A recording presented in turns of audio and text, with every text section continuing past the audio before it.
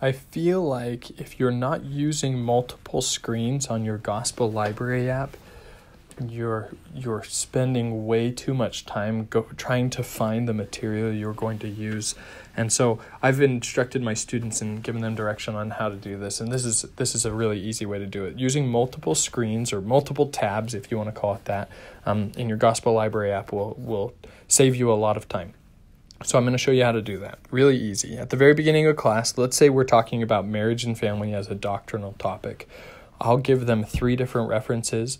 I often tell them how to find them, like the Plan and Proclamation, Elder Oaks, from 2017 October conference, or Family Proclamation. I'll tell them where to find those things. But I'll give them those 3 references so they know exactly what they need to have open at the beginning of class in order to participate fully in the discussion and have their material ready.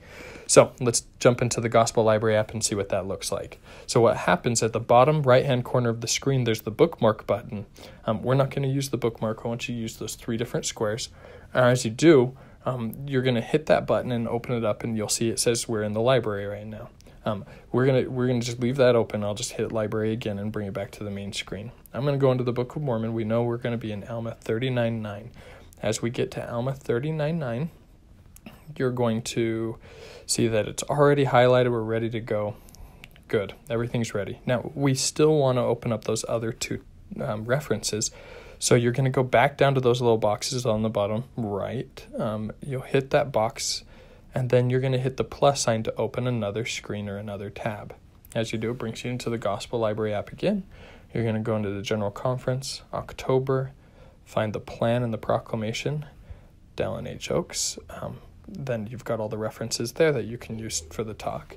Last but not least, you're going to open up those boxes again, press the plus sign. That's going to let you open up so you can go down to the individuals and families and the Family Proclamation. Now you have 3 different sources at your fingertips very, very quickly. Go down to those little boxes in the corner again, and you have 3 different things you can open up, and you can open up one by one. It takes you right to where you left off on the page. And so now you can easily jump between the 3 different things you're discussing so that you can have all the references ready. Hope that helps. It should save you a lot of time, and it makes it really super easy when you start cross-referencing these things together. So hope that helps. Have a good one.